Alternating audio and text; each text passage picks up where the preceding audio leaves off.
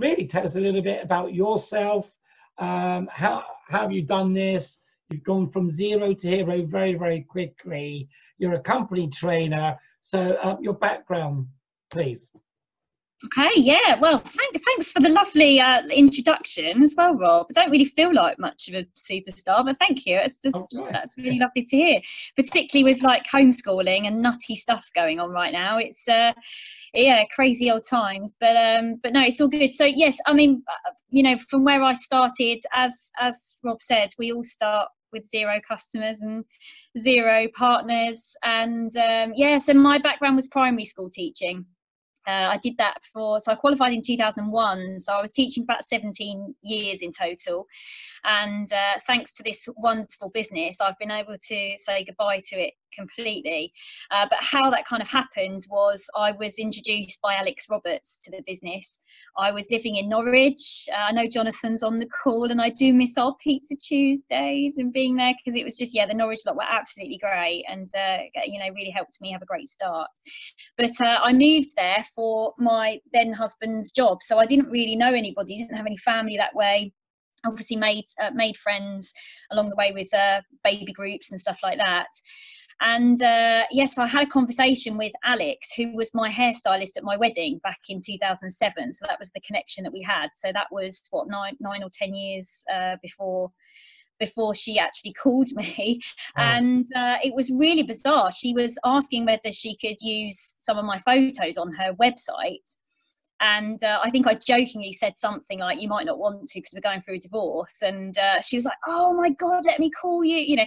So she rang, and I'm going to be honest, it was probably about 15 conversations later, and a couple of months later, I'm very yellow, and I think I naturally just, I have to think things over quite a lot. And particularly my situation, because I was kind of finding myself as a single mum on my own. I just needed to be careful about what I was doing, I guess. And so yeah, about 15 conversations later, a lot of ignored calls, I'm afraid to say, but then I thought, what have I got to lose? And I gave it a go. I think you might remember, Rob, it was the time when we had the golden tickets, £10. Yeah. So I was a £10. I was a £10, yeah. And I thought, for 10 quid, what have I got to lose here? And did it, started it. And I'm going to be honest, I enjoyed it, but I didn't have a cracking start like we're seeing now with a lot of people. So I was, my mum and dad were my first customers, thankfully. And then I think it took me about 4 months to get 6 customers. So I definitely wasn't, you know, a high flyer, let's put it like that. And the lovely Gary Murray was an absolute fantastic support to me, because I didn't really have any face-to-face support up there. Yeah. So he used to meet with me and say, Danielle, just stop saying that, for God's sake. What? That's why everybody's thinking about it. Don't say that, say this. And after a good bit of training there, and just really plugging into the systems, you know, that we have in place. So just following the training, following what, you know, successful people were doing, I actually got more people to say yes, which is... What kept you motivated to do it? Because as you said, you're going through a divorce, you joined for 10 quid. There was no, there was no real sense of urgency. I suppose you're doing it to kind of please Alex, and then, you know, you kind of joined. What kept you going to the training and wanting to make a success of this? I think it was probably the people, if I was honest. So I think it was the connections. I realised everybody was lovely, and it was kind of weird initially, because I thought, why is everybody so willing to help me? And I think from a teaching background, that was not what I was used to at all. So I think I loved the connections, the events. I'd obviously met Rob as well. So that was about 4 months in, after meeting at the kickoff, January kickoff, which was my first event. And I think having him there as well, I was kind of a bit like, this is actually really good. I could see from him that this could be a success. And I think that probably drove me a bit more. I'm also one of these people, if I'm not very good at something, I kind of want to make myself better at it. I just don't really like to, you know, fail at stuff. So I just thought, I've got to get better and make this work. And I guess I could see the potential that was there.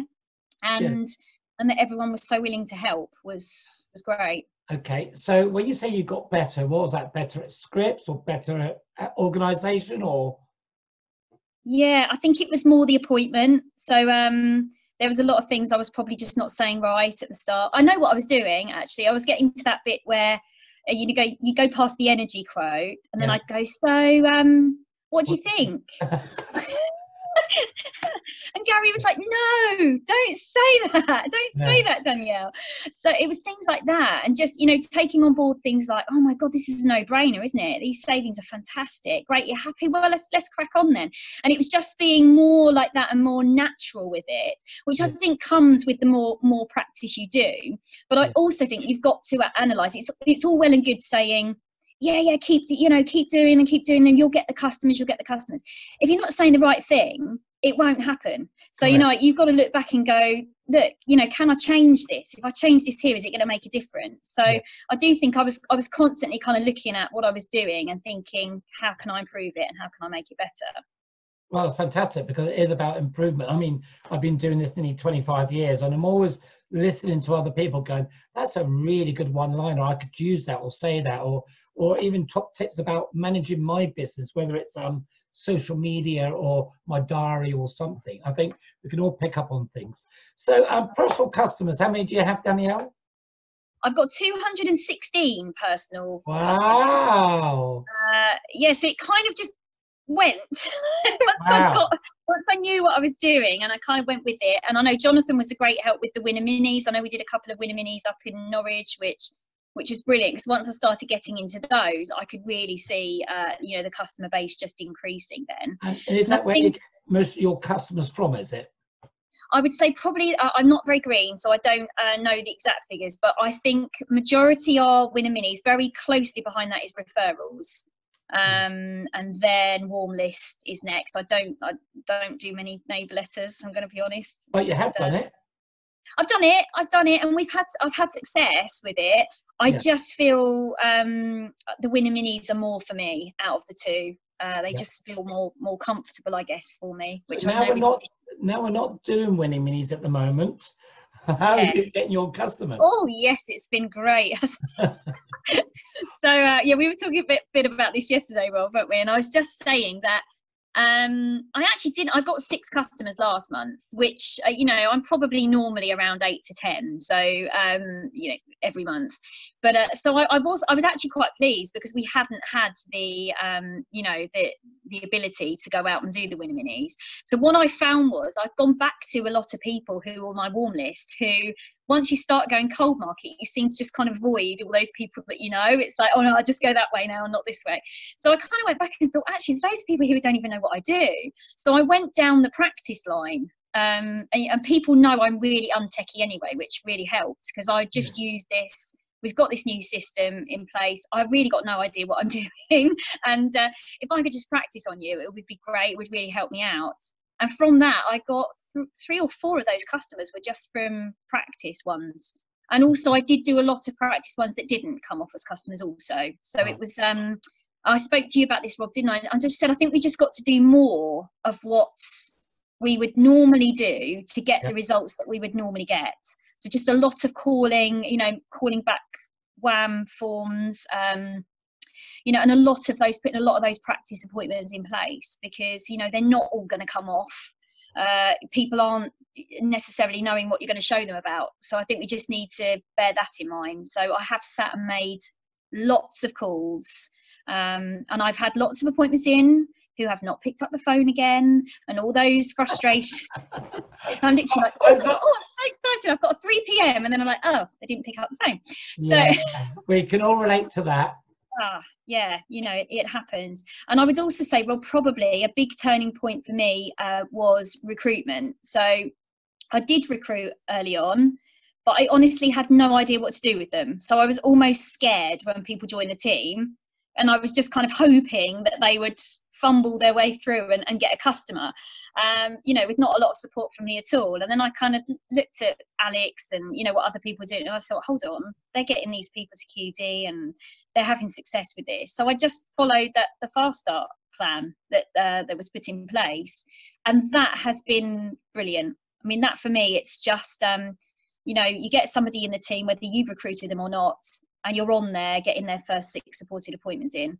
So I've just come off today. We've just got a new QD. He's only been in the team 5 days. Yeah. And he did his online training within 24 hours, and we just signed up his third customer today. So, Really? it's great. And I'm just finding that that's getting much quicker results. And I'm actually finding it easier to work with other people with their lovely warm lists than I am with my own customers right now.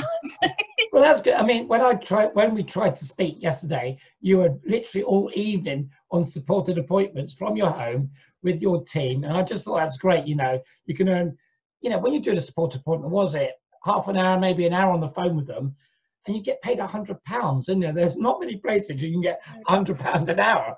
And then eventually we caught up about 10:30 last night. You've been supporting your team, and okay, you're not doing appointments for yourself that day, but you still earn some money. But one of your girls has joined recently. Tell me about that. Remind me, Rob. That sales rep. Oh, Linda, yes. Okay, so this is a great. Can I tell you the whole story, Rob, from the bit I told you about Asda? Because this is 30 seconds. Oh, I've got 30 seconds. Right, great. Okay, I'm going. So I didn't personally recruit Linda. It was through another team member. So it was really lucky I caught this Facebook post. So one of my team members had put on Facebook about how things were really bad because her husband wasn't earning any money. Now, obviously, she's in the business. She knows how much she can earn. She's just not very active at all. And a lady posted on her post to say, oh, I know exactly how you feel. I'm not earning anything. I'm totally stuck. And there's me sitting there thinking, yeah, she's going to say, I've got something. Let me just show you about this. But no, instead, she tried to direct this lady to Asda because they had loads of jobs going, apparently. So I jumped on this and literally said, what are you doing? No, let's show her about UW. Oh, she said, oh, I didn't think about that. So we got an appointment in. And I supported her to sign up a new partner. Now, through this new partner, I got to meet Linda. And Linda is a very successful, she has a travel agency business, which she runs from home. And she earns between £70,000 and £80,000 a year selling holidays. So before this crisis situation, she would not really have been looking for anything else. Yeah. But when I showed her, she said, Danielle, I need this. I cannot earn any money. She said, I cannot sell any holidays. Yeah. And she's just gone with it. She got to QD really quick. I think we're on 5 customers now for her, which is brilliant. So I've just helped her on an appointment today. It wasn't a sign up. We've just rearranged it for the weekends when her husband can see it. Yeah. So but I just thought it's a great story because there are a lot of people right now who perhaps they've even looked at this business before and it's not been for them because things were going pretty well in their life. And I just think now this is such an opportunity for people who may not have looked at this before. Timing, isn't it? Timing in life. 1 minute everything's great, next minute it could be, well, as we know, this virus is kicked off and just thrown everyone's lives in turmoil at the moment. Absolutely. Danielle, thank you. Now, absolutely fantastic.